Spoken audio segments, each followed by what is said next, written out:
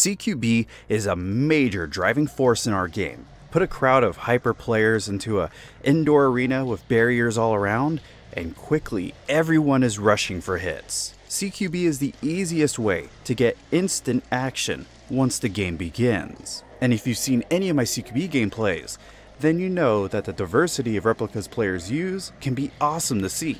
So I thought that CQB would be a great place to return to the Airsoft Tops Series. This is the series where we take a look at just a few of the creative airsoft replicas the world has to offer. Literally thousands of replicas have been submitted to this series to compete for the top spot. If you're looking for some inspiration for your next builds, then this would be the place for you. So thanks to USAirsoft, where a lot of the CQB footage you'll see in this video was filmed in Atlanta, Georgia, and G&G Armament, who are always sending awesome stuff my way to show off to all of you, this is the top 10 CQB Airsoft builds. Oh, but are we going to get a new shotguns countdown or a new loadouts countdown?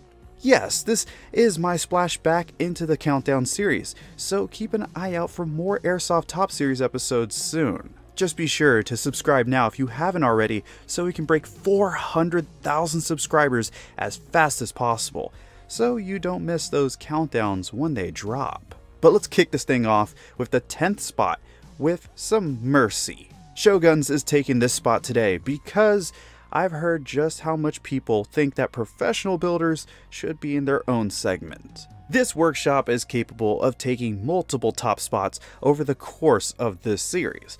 But for this episode, they have this tiny S&T M249 to flex. An M249 for CQB? Really? Yeah, anything is possible in Hong Kong, and that's evident when you look at all the amazing stuff that Shoguns has put together. To pull this build off, a custom short fluted outer barrel, a 45-degree offset side mount, tank-style muzzle brake, and concealed gas regulator had to be crafted along with a rail adapter for grips and lights, or even for launchers. I also see that custom stock adapter. A normal M249 or even a para model can be tricky to work with in close quarters games, but something like this should do the trick with or without a stock. It's not very subtle, but who needs subtlety when you can have suppressive fire in your pocket? I've said it before, but if I ever get the chance to go to Hong Kong, the Shoguns workshop is the first place I'd want to go. I mean, really, if you've seen any of these episodes before, then you know what kind of stuff that Shoguns can do. But next at the 9th spot, callsign Horace on Instagram turned in a good looking A&K ACR. A platform that I would hope to see more of in the future. From Ohio, this builder went about downgrading the mainspring to an M100 so he could take this icon into CQB games, but he also added in an ASG 20K motor. As for the external look that I'm liking a lot, we can see an AIM Sports 200 lumens LED flashlight on the left side, a Magpul foregrip, which makes a lot of sense on this replica, then there's a Matrix SR25K flash hider, and a knockoff EOTech on top to round off this Modern Warfare 2 replica. Or do you remember this more from Modern Warfare 3? Altogether, the budget spent was $375, which really isn't that bad. I just hope maybe that we see more ACRs someday, and that includes gas blowback models and AEGs. I like the platform in Airsoft, and I hope a lot of you do too. So thank you callsign Horace for your submission. Last up for this section, I have a returning submitter for you, the builder of this interesting high kappa. Catalyst Sky Weebsoft returns with what I call the monster. I have some creative naming skills, I know. From Wisconsin, this setup was put together because I built this mostly as a how cursed can I get project. Now, although Weebsoft is mainly a Speedsofter, he does a lot of real steel tactical stuff. Airsoft is his way of training while still having fun with it all, and I really like that. Looking at what we have here, Weebsoft said the body is a salvage combat machine with a tap drop stock and a PDW stock from a classic Army X9 at the end of it. A fake RMR with a Lancer Tactical Riser sits up top while the waifu keychain changes with the season. Very appropriate, might I add. The handguard is a modified black variable Kyle amplifier, as you can tell. But what about the parts inside? Well, internally, this Speedsoft build is featuring a Polarstar jack that's partnered up with a PDI 6.01 barrel with a Pro-N hop-up with a flat-hopped green bucking and a speed trigger. Altogether, you're looking at a sub $500 build since everything besides the jack and handguard were salvaged from previous builds. We've seen some builds like this before, like the Arizona Green Tea build from Lamb Chops, so it was only a matter of time before something like this would make it into the community. Now we just need a Red Bull version with the proper paint job. This is probably the most radical build setup for the Speedsofter crowd that you'll see in this countdown, but don't worry. I've got some plans for another countdown soon, so we can see some more of the high capos that dominate the CQB arenas. You won't see any pistols in the ranking this time, but they're coming. I promise you that. It is time for a couple shotguns and an AK. That's a good mix, right? Well, let's start it off with the Tokyo Marui AA-12. Do you remember when the AA-12 was the most requested replica? Now it's all about the G11 or the AN94, since the VFC MPX is shipping out to stores all around the world. But back to this $1,000 AA-12 from Warren of Canada. As you can tell, this shotty was converted to HPA with the help of a Polarstar F2 and a custom nozzle and Wolverine nozzle adapter. This was done to go back and forth between field and CQB and to increase its longevity. The conversion to HPA also gave Warren the ability to make the trigger responses much more snappy compared to when it was still an EEG. On the inside, Warren added 3 stainless steel 383mm Type bore barrels with flat hop arms. Then outside, a PCU AA-12 trace unit will make tracer BBs glow 3 at a time. The front and rear sight, as you can tell, were deleted, so an AK rail bolted onto the left side of the gearbox and a Bell OMO PK01 VS optic could take their place. The last of the mods were the rails attached to the handguard for lights, grips, and for the pressure pad for the drum magazine that Warren uses with this Marui. The TM-AA-12 was already an interesting beast of a tri-shot, but if you want to see the whole process of how Warren decked it out, then be sure to check the description for a link to his video over it. If you're a very tech-minded person, then you'll love it. But Perky is taking the 6th spot for a different popular shotty. Just look at this stubby Striker 12 from the UK. Running on PPS CO2 shells that its owner had many of for his other shotguns, this came in a 2-tone orange that had to be dyed to get this look. Sadly, after getting the Striker 12, the plastic barrel had snapped at the muzzle's end, and whilst waiting for a replacement metal barrel to turn up, Perky got slightly inebriated, and he had an epiphany, and woke the next morning to find the broken barrel had been sawn off and turned down at the end to fit an ArcTac shotgun tracer in a very short-barreled shotgun configuration. He then noticed that a pair of holes on the top of the receiver were already tapped, so he fitted a section of M-LOK rail with the finest of Chinese airsoft clone optics. That does mean that the stock won't fold without removing the optic, but when you do, you essentially have a 12-shot shotgun revolver, which is perfect for a tight CQB sight, especially in the dark. And to explain why this entire build was put together, you can sum it up with one word: booze. In all seriousness though, Perky has a bad habit of seeing something, having some small idea ping in his head, and not being able to carry on until it's no longer taking up free real estate in his mind. The cost for this build mounted up quick, from first ordering, then shipping, customs fees. Alone the Striker 12 Gel Blaster took $500 out of Perky's wallet, which was more annoying once Octagon Airsoft brought in their own version of it at a much cheaper price. He ended up getting one of those as well, since, after all, Perkins does have 2 hands. So you're telling me he actually runs 2 of these? But that's 2 scatterguns down, so where's that AK I mentioned? Well, at number 5, Naru from Puerto Rico has a $900 GHK AKS-74U that I can't wait to run down. Now I love the AKS-74U. You can cover it in rail kits and modern accessories, but I'll still want to handle it, so you can bet that I was happy to see this one submitted. Naru already owns a GHK RPK, so he needed a CQB variant. Plus, since he's on lockdown at home, he had all the time he needed to work on this without any stress. To keep this GHK consistent and accurate, Naru added on a Hephaestus Seer, a TDC mod on the hop-up, including a Mad Bull Black Python and a Maple Leaf 70-degree blue bucking.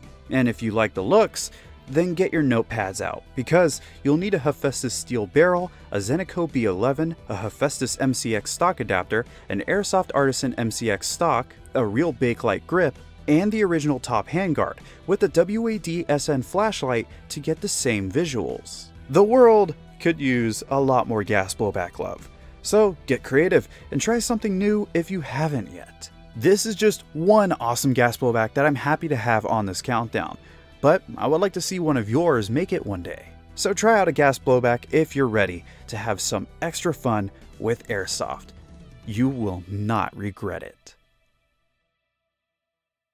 From Halo to a brutal M249, and even this shell-ejecting APS Cam 870 from Dion of the UK.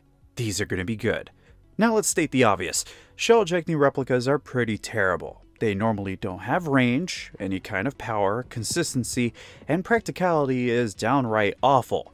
And yet the APS Cam 870s broke that mold. And this custom build from the UK is freaking awesome. Just look at it. But something that doesn't look good would be the $4,600 price tag associated with it, making this, from my memory, the second most expensive build ever showcased on this long-running series. But how can an Airsoft replica cost more than a lot of people's first cars? Well, a lot of that blame can go to the FPR full steel kit, which includes the magazine tube, receiver, barrel, and bolt carrier, which took $2,000 by itself to get a hold of. Its owner, Dion, also replaced the original wood furniture for real Remington 870 Wingmaster furniture and a police overfolding stock with a magazine extension of 7+1, which is topped off with a real 870 front sling mount. Inside, Dion had to hand machine a few parts,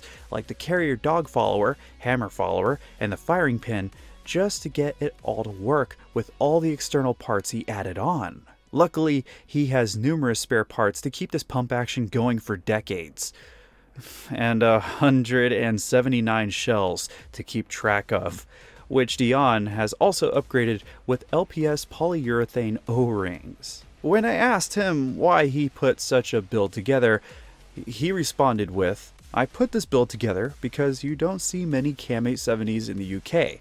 Nor do you see many full steel ones, as only around 10 have ever been made. It's also great fun to shoot, and for me, is the definition of an airsoft shotgun.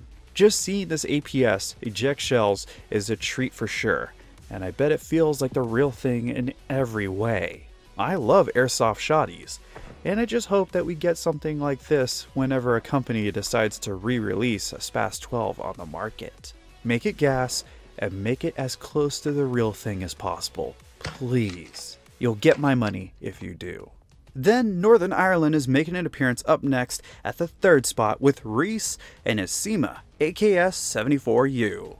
It started like this, and this is how it's going now, after about $1,000 was thrown at it. Made because Reese was getting a little bored of the M4 platform, he needed a little change. So how about a little close to mid-range monster to sling plastic with? To keep it accurate, a Prometheus 6.02 inner barrel and a Tokamori hop-up bucking and nub were used. And for power, Reese added a Gate Titan and converted the connections to Deans. It looks like the Gate Titan is still doing what it normally does by being one of the most popular FETs out there.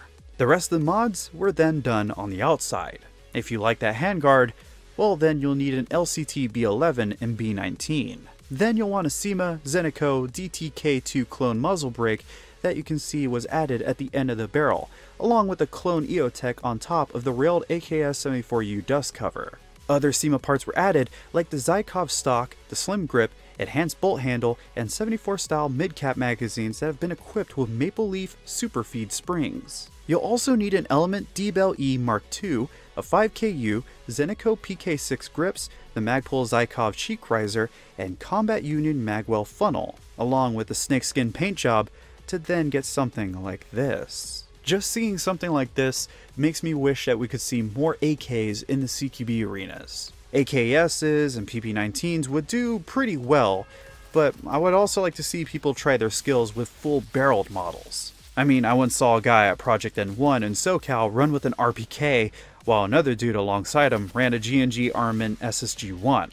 You know, I just like seeing variety. On a totally different spectrum, we have something that looks like it belongs on stage with Gwar. Bring in Tommy from Sweden, because he's taking up the runner-up spot for not taking no as an answer.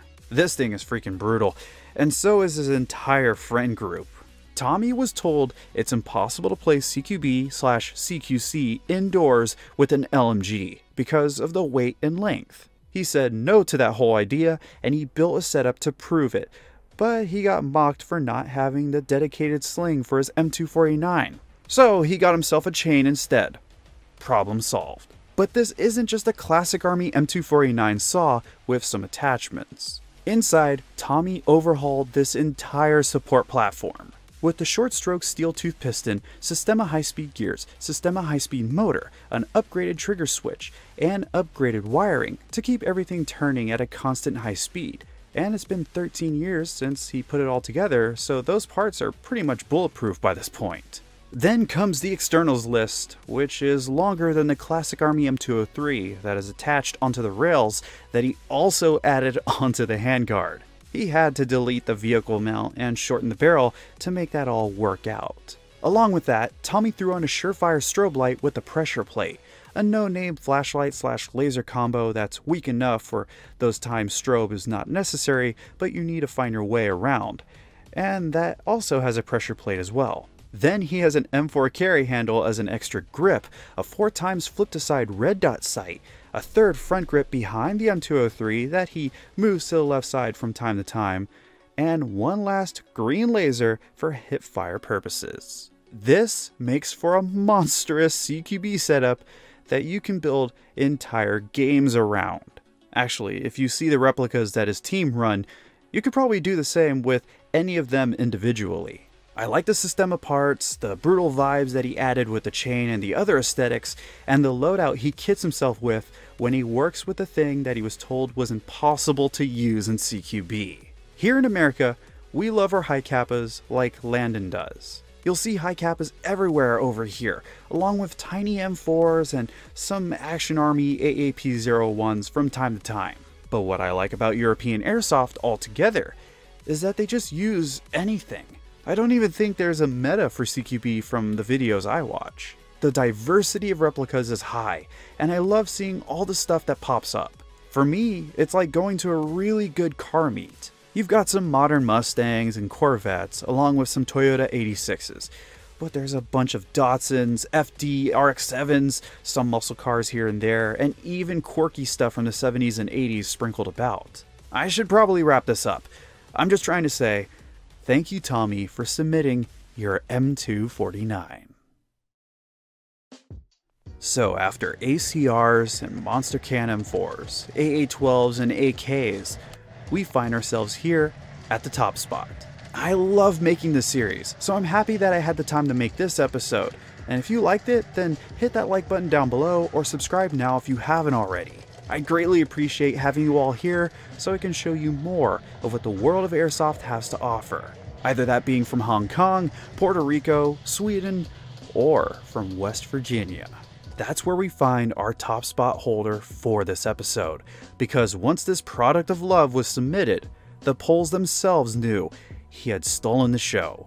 Everyone welcome the Mangy Mutt and his MA40 AR. Every Halo fan is staring at their screens with a lot more attention right now. I love gaming inspired builds.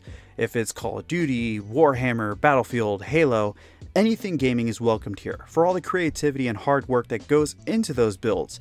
And that's why this AR from the Mangy Mutt is here at the top spot. For the base rifle, the Mutt used a classic Army Nemesis Mark II ETU that was completely gutted and given a complete internal makeover. That makeover includes a VFC Avalon Quick Change gearbox with a Perun version 2 hybrid MOSFET, an ASG 30K Infinity motor, an SHS 12-to-1 gear set with an SHS piston and metal rack, SHS cylinder head, and a proper shim job and AOE correction. The rest of the gearbox after that was left alone. As for the externals, the base classic Army body had to be brutally butchered and chopped up beyond recognition. Charging handle, dummy forward assist, dummy bolt release, basically any parts that even remotely stuck out more than a few millimeters on the receiver had to go. To get that right look of the MA40, a Nerf limited edition official MA40 Halo blaster was used. So a lot of modifications had to be done to both the actual rifle and Nerf blaster itself to get everything to fit properly. A lot of work was done by hand to get the Nemesis to fit, and it stems from the mangy mutt's love of Halo. He's been playing for 14 years, so he wanted to do something truly unique and different. Plus, there's only one real Halo airsoft replica on the market, the Chrono Blaster. And let's just say, it's less than reputable when it comes to stock internals. So building his own was the next best thing. Plus, having a version 2 gearbox over the Chrono Blaster's proprietary gearbox opens up tons of internal upgrade options. Plus, he gets to run this at his local CQB arenas, where it stands out even more from the common M4s and high Kappas. As for how much it cost, you're looking at about $400. 2 donors, some parts, and some handiwork is all that was needed to show off the mangy mutt's skills, and I think it came out beautifully. I really do like seeing hard work pay off, especially when it turns out to be a one-of-a-kind product like this one. Someone made a dream a reality, and now it sits pretty at the top spot for this countdown. And I hope you appreciate that. But that's it for the return of the Airsoft Tops Series. Of course, I've got a whole lot more on the way for future episodes, but if there's a type of platform you think I need to make a countdown for right now, then let me know in the comments down below. Or just tell me what your favorite build was out of the ranking. The owners will be seeing the comments for sure, so let them know what you liked about their builds. For future countdowns, just be sure to watch the USAirsoft Facebook and Instagram. That's where I host the submission polls where you can make your submissions for the next episodes. I know a lot of people want to get themselves into the Airsoft Top Series, and I don't want to leave anybody out. So keep an eye out for the submissions, and then you'll just need to follow the instructions. It's usually very simple stuff. Of course, a big shout out goes to the Airsoft Heretics group for hosting a submission poll, along with all the new USAirsoft channel members, like Who, Mackenzie, Neko Gentilla, and everyone else you see on your screen right now. We passed up 40 channel members a couple days ago, and I really appreciate everyone for making that happen. All new channel members get exclusive perks in the very next video, along with knowing what video will be coming out next, and other great perks, so why not join up with them to get your name on the list now? Seriously, anyone who becomes a channel member is greatly appreciated because it's the best way to support the channel. But until that next video drops from the city of Dallas, Texas, this has been Scott Hollenbeck, and I will be sure to see you all next time.